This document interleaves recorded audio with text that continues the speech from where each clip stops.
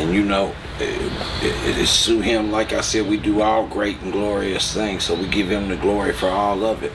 But that's 25 years that I've been standing on the same principles, the same, been through addiction,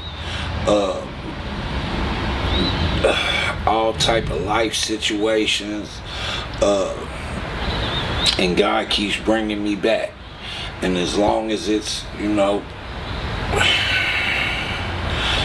things to talk about that pertain to the struggle and to the day-to-day life of lower middle class, you know what I'm saying, young white dude, I'm gonna be here. You know what I'm saying? I don't make music for, when I came in the game, like I said, you could count the white boys without your thumbs.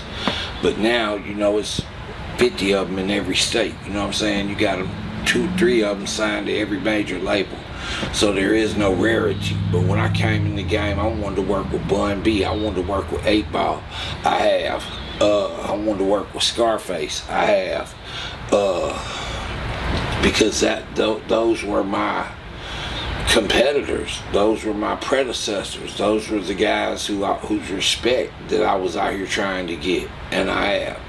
So, you know, it's just, you know, the people, the supporters have stood behind me.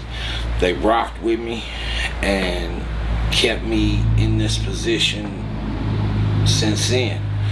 And when I drop, hey y'all, I'm gonna be gone, it's gonna be hard to walk away, but I know that God has got me walking away to do something that benefits me in the kingdom better and serves my people down here better. So whatever it is, I just look forward to finding out.